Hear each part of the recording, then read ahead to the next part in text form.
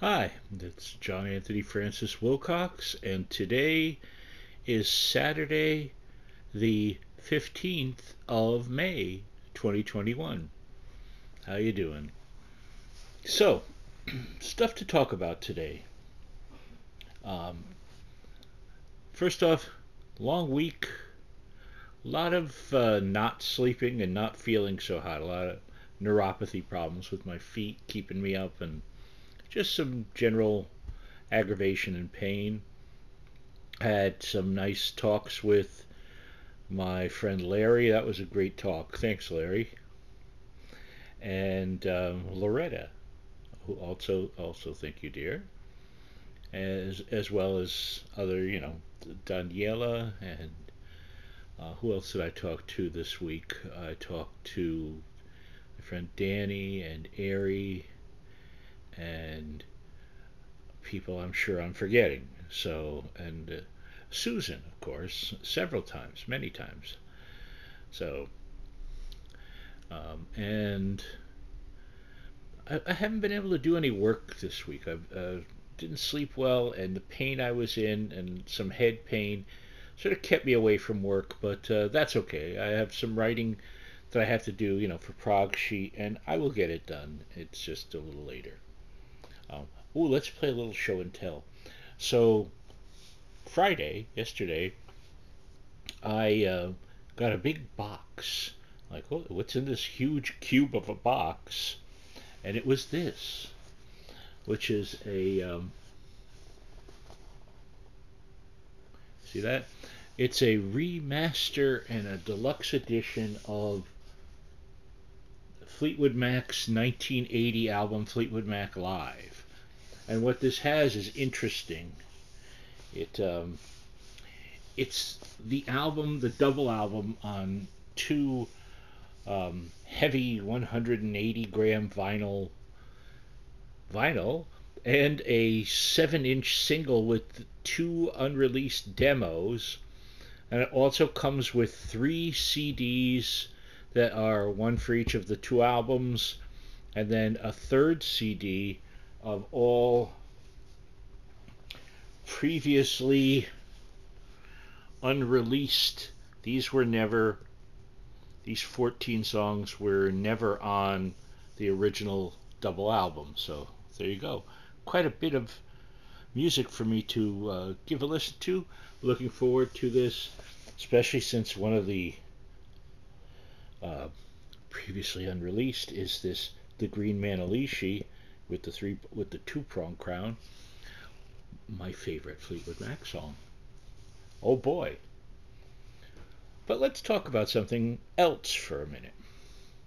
It's the Red Shoes. Now, I know a few people that I've talked about this movie with, but this is the Criterion Collection multi-disc, beautiful restored version. It's of the 1948 film that it's just brilliant in so many ways. I think it was Martin Scorsese who called this the greatest color film ever made, and I don't know that I can argue with him. For those of you not familiar with it, you have the Hans Christian Andersen story of the Red Shoes, which, if you don't know the story, these shoes are made, and this ballet dancer puts them on, and she dances like never before. But in the story, she can't stop dancing until the shoes are done, and the shoes aren't done until she's dead. And then they take the shoes off her. And that's the story of the Hans Christian Andersen story. So the film is about a ballet company that's going to do a ballet based on the Hans Christian Andersen story, and they put that together, and it's beautifully done, fantastically directed. I've never really seen another film that looks like this film in terms of how it's filmed, particularly the Red Shoes ballet sequence. Just something otherworldly. Um, But what I find it's about is you have the lead ballerina, played wonderfully by Moira Shearer. You have the producer, and you have the composer. And really, the film focuses on the three of them primarily and their obsessions with their art and how their art consumes their lives and in different ways consumes them, which I think is the underlying, not so underlying message there. If you look at it, it's right there in front of you of how art can consume your life, art can become your life. Um, and I understand that, as an artist myself, where would I be without art? But I don't think it's ever gotten to the point where it has been destructive to my life. It's sometimes it takes a hold of you and you have to obey it. Um, but I think that's with so many things in life. But anyway, The Red Shoes, if you've not watched it, it's always worth your time.